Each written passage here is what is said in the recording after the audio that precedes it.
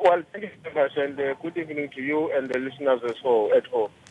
First and foremost, let me confirm that the two security guards have been removed from the team that is providing security to the ANC KZN Regional Secretary, Comrade Begintuli. Of course, as the African National Congress in the province as well as in the region, we are extremely appalled and very, very, very shocked by the incidents that was displayed in the social net, in the video that has been circulating in the social network.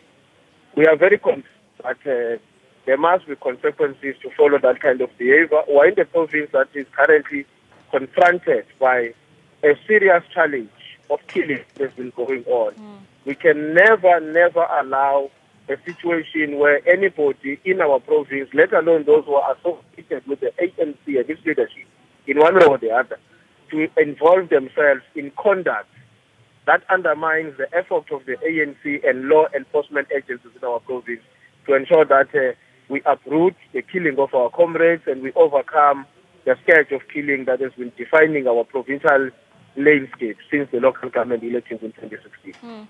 Spokesperson, you did mention that these two individuals have been removed from that position. When was this removal put in place?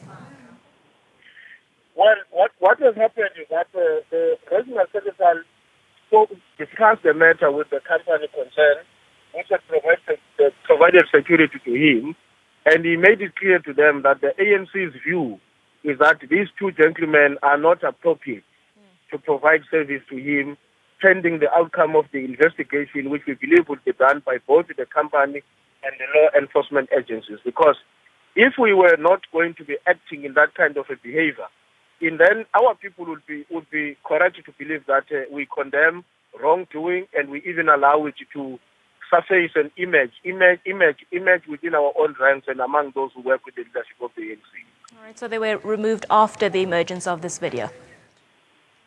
Sorry? They were removed after the emergence of this video. Yes, the video emerged yesterday, if not earlier today, that they were physically removed